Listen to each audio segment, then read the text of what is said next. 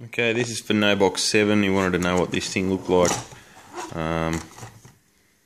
There it is.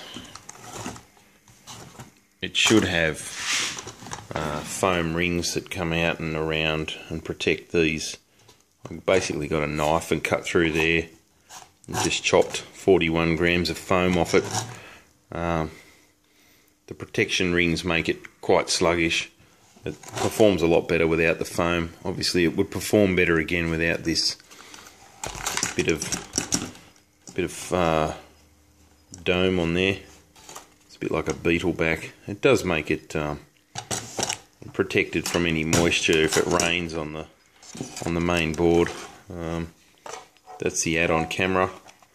The add-on camera plugs into the board there and allows you to stop and start the video from the remote.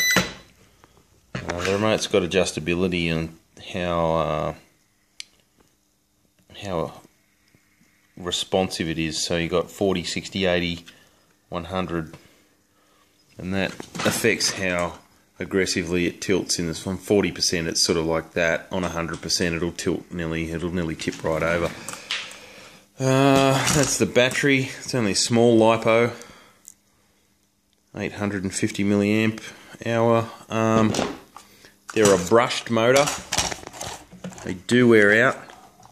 You can replace this part. So they're brushed and they're down to a cog, which gives it lots of torque. Yeah, they perform quite well. Available through Jaycar for $149. The add-on camera module is $89. Of course, you need an SD card to record to it. It's got 720p or 1080p. You can slightly adjust the angle of that. That's about it. Yeah. 2.4 gig radio. Pretty cool toy.